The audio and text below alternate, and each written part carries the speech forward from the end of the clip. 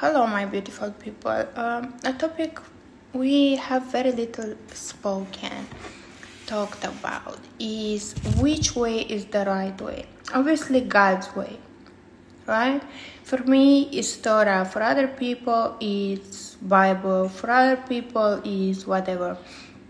But somehow God's way, right? That people they could be Muslim, Although I don't believe that's God's way, but they believe it's that. However.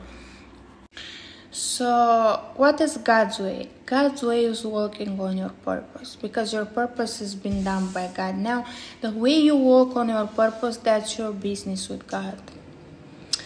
I had to learn a lesson very harshly, and this is when I also stopped to impose my beliefs upon people.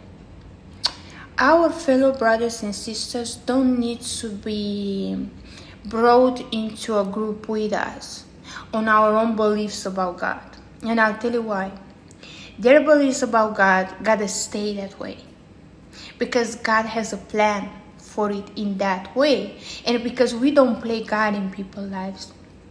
You see, we really have to get this lesson to stop playing God in people's lives. We can send a message, but that message will be for the person that's ready to receive it, not to impose it upon the person that's not.